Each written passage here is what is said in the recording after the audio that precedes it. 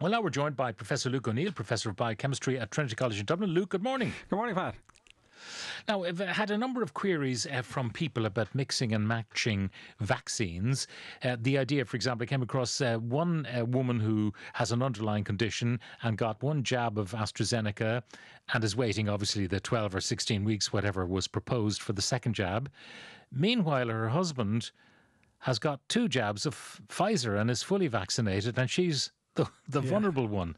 So mixing and matching, there are some countries already doing it. It's a very hot topic, Pat, at the moment. This is one of the key topics in immunology at the moment is should this be allowed, basically. There's no reason not to do it, by the way, from the immune system's point of view. Other vaccines, we often mix and match, you see. Now, Spain have decided to mix and match, so they've got 1.5 million people there on AstraZeneca.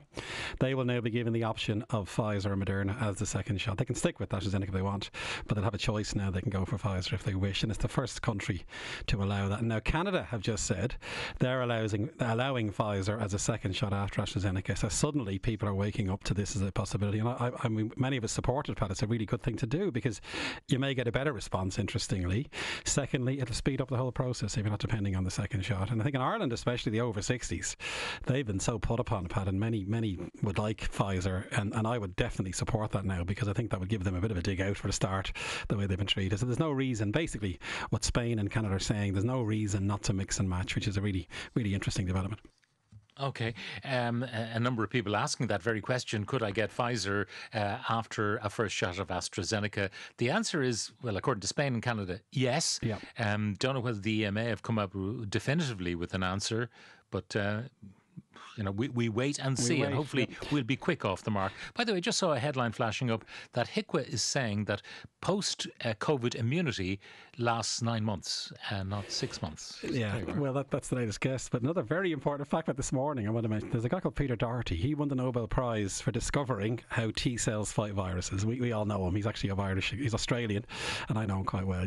He is now saying AstraZeneca followed by Pfizer gives a great prime boost. So there we have a Nobel laureate giving the thumbs up to using Pfizer after. So in other words, the opinion is growing. This should be allowed, and I think I'd press for it in Ireland as well.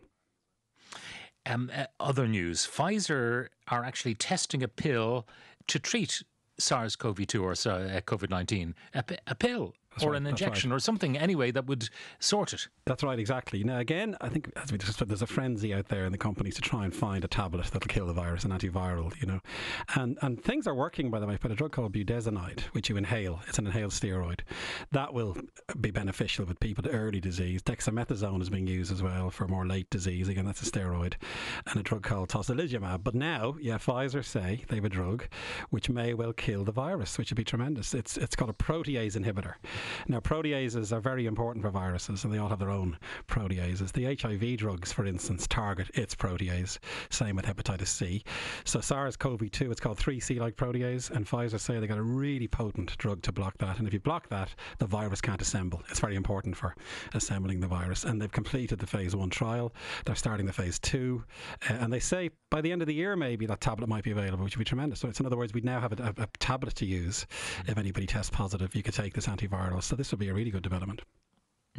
You sent me some of the science on this, and the whole idea of the virus when it gets in. It's got a bit of work to do to infect you. And the idea of this drug would be to get in there and keep knocking down the building blocks that they're trying to assemble. Precisely. And the drug remdesivir does that anyway. The remdesivir targets another building block, if you like.